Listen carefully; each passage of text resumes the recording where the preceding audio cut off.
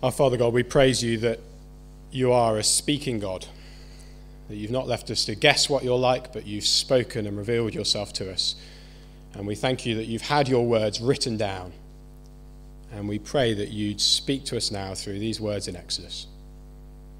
Amen.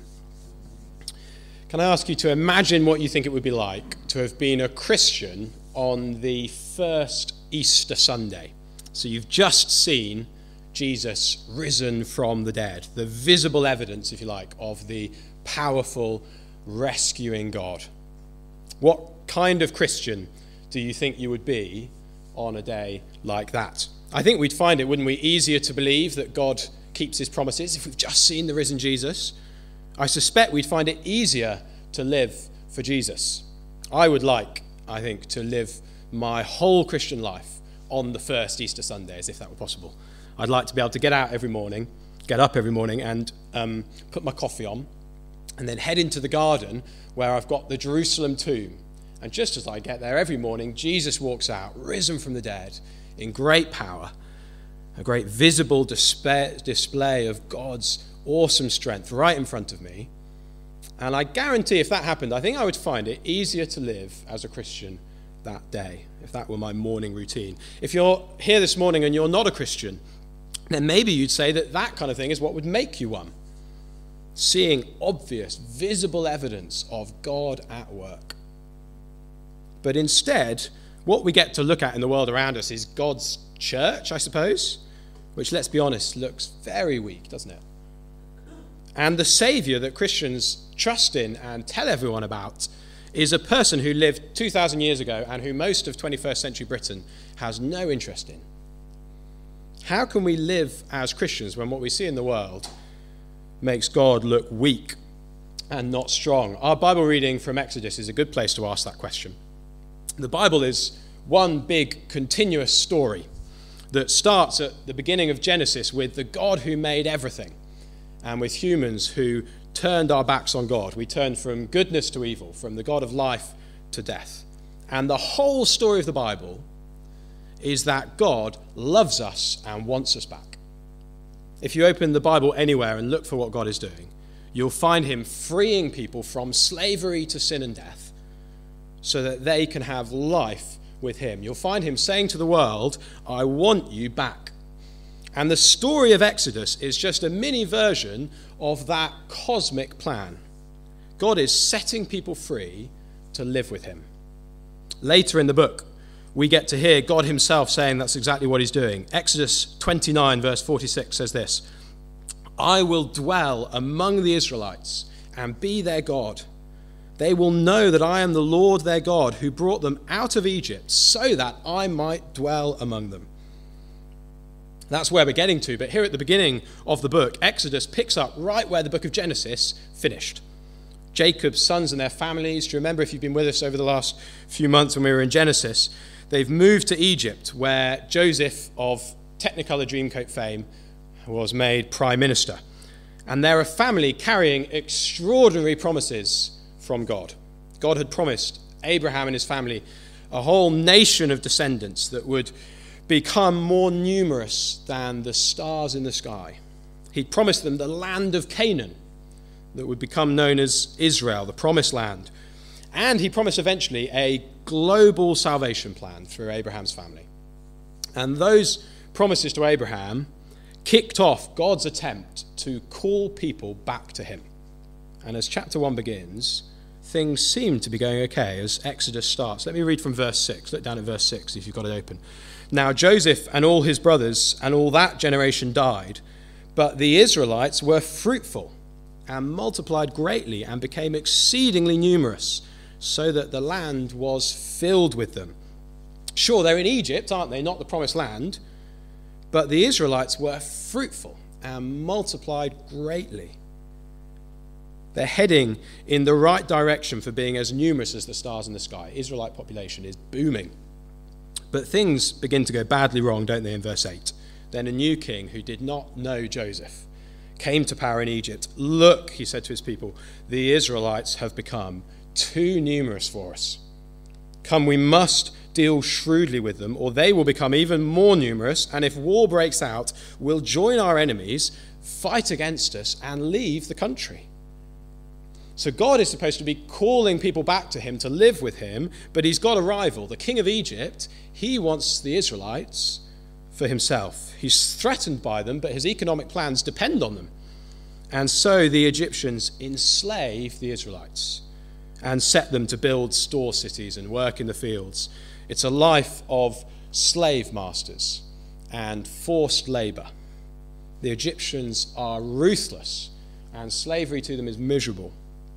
God's people are enslaved by the world's superpower of the day. Their situation looks ever so weak, doesn't it? God's promises and power seem insignificant.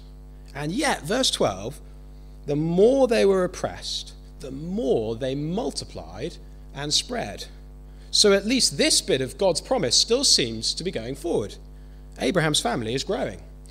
But Pharaoh's not finished with them yet. Verse 16, he commands that all newborn Israelite boys be killed by the midwives that deliver them. It's a horrifying policy designed to keep Israel subdued under Egyptian control and power. But Pharaoh's plan doesn't work. Verse 20, the people increased and became even more numerous. How? Well, because of two astonishing women. Did you see them? Shiphrah and Puah, the Israelite midwives, who flat out disobey the king of Egypt. Just think for a moment of the power that those two women are up against.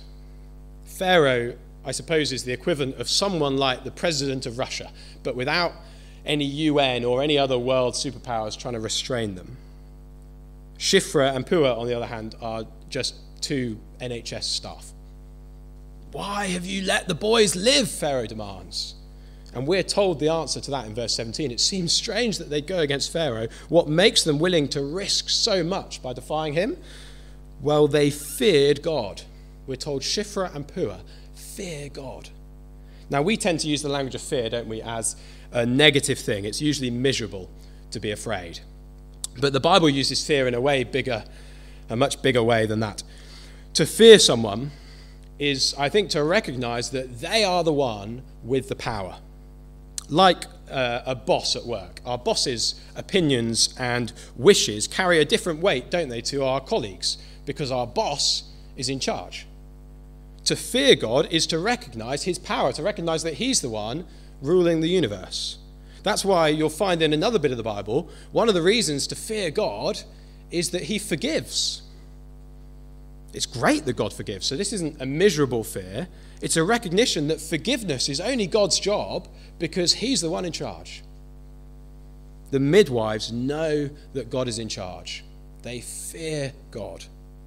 So they disobey Pharaoh and they let the boys live. And they make up a hilarious excuse about Israelite women being super quick to give birth. I'm sorry, Pharaoh. Labor only lasted 5 minutes. We got there and the baby had gone. It's worth saying that Exodus isn't trying to teach us that it's sometimes okay to lie. It's not the lying of the midwives that they're commended for. It's that when it came to choosing between God's side and Pharaoh's side, they chose God's. Pharaoh says, you're under my power. And even though they can see Pharaoh's power all around them, in his palace, in his servants, in his mammoth army, they know that all that power that they can see is nothing compared to God's power. Absolutely nothing. They know that any power that opposes God will ultimately find itself on the losing side.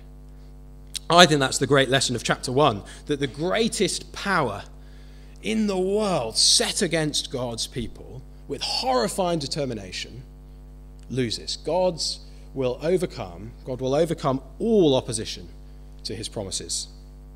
That means that though God's people looked weak, in reality, nothing could stop them growing. We can have a similar kind of confidence today. Nothing can stop God from keeping his promises. God's people today is everyone who believes in Jesus. And all the power in the world cannot stop the growth of God's people. That doesn't necessarily mean that the church in Britain won't die out. God can do what he likes, and if any particular church gives up on God and deserts him, we've no promise that God will keep us alive. But opposition to God won't halt the church's growth. Whatever happens, God will keep on saving people, more and more people. That's not how I normally think. Is it how you think? I sometimes think, how on earth will the church ever grow? Think about what the church is up against. We are not a particularly impressive bunch of people, are we? And many of our friends haven't the slightest bit of interest in God. In our country, to be Christian used to be respectable and sensible, and then Christians became kind of quaint and maybe slightly laughable, and now it looks like our beliefs are starting to be seen as intolerant and possibly harmful. And we've got it easy in Britain. In some parts of the world, to become a Christian is to face the death penalty. How does Exodus help us live as Christians when God's church looks, humanly speaking, very weak? Well, it gives us a chance to look at what happens when all the power in the world goes up against God's promises. Nothing can stop the church growing. So we don't need to fear our country becoming less Christian. We don't need to fear future governments passing laws to make evangelism more difficult. That never stopped the gospel in the past, and it won't in the future. We don't need to fear the media becoming less tolerant of Christian views. We don't need to fear when so-called Christian churches seem to have forgotten the gospel of God. That won't stop God's promises. God might not look like the great power, but those Israelite midwives were exactly right, weren't they, that he is. God has promised to keep saving people, and so he will. Of course, God had also promised the Israelites that he'd set them free to live in the promised land. And by the end of Exodus 1, that promise is looking weaker than ever, isn't it? We've seen, I think, in chapter 1, the weakness of God's people, the church, and we're about to see the weakness of God's rescue. Pharaoh does not give up after the midwife fiasco. Instead, he goes public and enlists the help of the whole Egyptian people in his genocide. Every Hebrew boy that is born, you must throw into the Nile. Can you imagine what it must have been like to be an Israelite in those days? Seeing countless sons drowned. What must it have felt like to be a pregnant Israelite? Desperately hoping for a baby girl, I expect, and then giving birth to a son and being powerless to protect him from what was coming. In a world of such suffering, where is this God of supposed power? Where are the angel armies swooping down to rescue boys from the river? Why doesn't God open up the ground and swallow Pharaoh? Why doesn't God send a rescue? And then chapter 2 zooms in on one particular family, two unidentified Levites who give birth to a son. The mother hides him, doesn't she, for as long as she can, until the risk of discovery becomes so great that utterly desperate measures are called for. She puts the 3-month-old child in a waterproof Moses basket and places it in the water among the reeds at the edge of the Nile, in a spot where we discover Pharaoh's daughter likes to wash. She sees the basket. She sends someone to fetch the basket, opens it, and faced with a crying Israelite boy, feels sorry for him. At which point the baby's older sister, watching from a distance, steps forward and makes a suggestion that means by the end of the day, the baby is back with his own mother and safe from Pharaoh, because Pharaoh's own daughter is paying the baby's own mother to nurse that child. In verse 1, this baby was facing murder. By verse 10, he's been adopted into Pharaoh's family. And then the punchline comes, doesn't it? This unidentified child isn't just some randomer. This is Moses, the one God is going to use to rescue his people from Egypt. It adds a whole nother perspective to what's just happened. This rescue of the baby by Pharaoh's daughter will turn out to be God's beautiful undoing of Pharaoh's wicked plan. Why won't God rescue his people from Egyptian tyranny? He will. Not with trumpet blasts from heaven and great visible displays of power, not yet anyway. It's the same pattern we see throughout the Bible. God loves to humble the human race, to shame our ideas of power by hiding his power right in the middle of human weakness. That baby in the basket, picture it, sitting in the reeds, probably about to be murdered. Humanly speaking, it has such a fragile existence, helpless under Pharaoh's power, but God's powerful rescue is hidden right there in that basket in human weakness. There's more weakness to come as the story goes on. Maybe we'd expect Moses to grow up as part of Pharaoh's household until perhaps eventually he becomes the next Pharaoh. And with all the power of Egypt in his hands, can rescue God's people that way. Except that's not at all what happens. As a grown man, Moses does try to step in as rescuer. Chapter 2, verse 11. He's a prince in Pharaoh's household, but he goes to where his own people are. It must have been painful, I expect, for him to see their deep suffering. When he sees a Hebrew being beaten by an Egyptian, he will not stand for it. He steps in and strikes the Egyptian, killing him. It's a risk, but surely his people will be grateful, won't they? They'll keep it secret and keep him safe from Pharaoh. But the next day, when Moses tries to reconcile two fighting Israelites, he is not welcomed with open arms as the rescuer. Far from it. If you were with us just a few weeks ago, you might remember how Stephen described this episode in Acts chapter 7. He says that Moses thought that his own people would recognize that God was using him to rescue them. But they did not. Instead, they rejected him with the words, "Who made you ruler and judge?" And so Moses has to flee Egypt when Pharaoh finds out what he did. So off he goes, rejected by his people. He is an unrecognized rescuer. The only people in this story who welcome a rescue from Moses are the Midianite shepherdesses, aren't they? He ends up living with that family, marrying one of them, Zipporah, and giving their son the poignant name Gershom. I have become a foreigner in a foreign land. It looks, I think, like a disaster for Israel. They have missed their rescuer. And so, verse 23, God's people remain in slavery for a long period. No rescue, only more groaning. And yet, verse 24, we're told, God, our wonderful God, remembered his covenant promises. That is, he hasn't forgotten his plan to set his people free to live with him. He's about to act. How will he do it? How is God going to bring about this promised rescue? As we work through Exodus in the coming weeks, we will see God save with great power, and yet he'll do it using Moses, this weak rescuer whose existence hung in the balance while he lay in that basket on the Nile. This rejected rescuer, unrecognized by the people God intended him to save.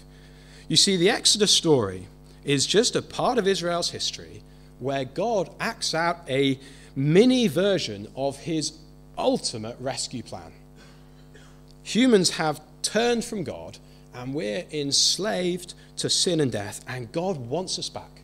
He loves us and he wants us to have life with him. And just as through Moses then, God saves through a savior who looks weak and ends up being rejected by his own people.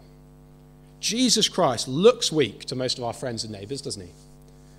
If there's a God and he wants us back, surely he would do something visibly powerful. Surely he'd make his salvation visible to all, unmissable. No wonder our friends don't believe. God's salvation seems so small.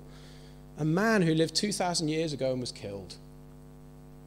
But you see, God doesn't make his salvation obviously and visibly powerful. Occasionally he does. We'll see some of that in the rest of Exodus, and the great example is Jesus' resurrection, isn't it?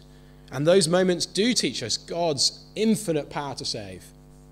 But normally, God deliberately hides his power in human weakness. Though the crucified Jesus looks a weak and rejected Saviour, he's actually the power and wisdom of God. That's an encouragement, isn't it? To keep sharing Jesus with our friends, however weak the good news seems. The weak, rejected Saviour is God's salvation. Thousands of people are being saved by Jesus every day. We live in a time when both God's church and God's rescuer look weak. I do not get to live every day of my life on the first Easter Sunday. I don't get before breakfast the visible display of God's power that I might want. And so sometimes God's promises don't seem so real as the things in the world around me. And these chapters help me to open my eyes. The God who kept his promises while his people were enslaved and his rescuer rejected is the same God at work in our lives now. The invitation of this bit of Exodus is for us, I think, to follow the example of Shiphrah and Puah. To know that God is in charge even when it doesn't look like it. Fear God, trust God, even when his power is hidden. In your workplace or wherever you are this week, it is utterly true that nothing can stop God saving people through Jesus, his powerful Saviour. God knows who he intends to save around Carlisle, doesn't he? As we go about our lives living and speaking for Jesus, looking weak and foolish probably, there is no power that can stop God saving people through Jesus. So if I learn the lesson of Exodus 1 and 2, and if I learn to fear God when his power is hidden, then every day can feel like Easter Sunday. What will I think when I see the apparent weakness of the church and the apparent weakness of God's Saviour? I can remember that God is at work, his power hidden in weakness, setting people free to live with him. Let's pray together.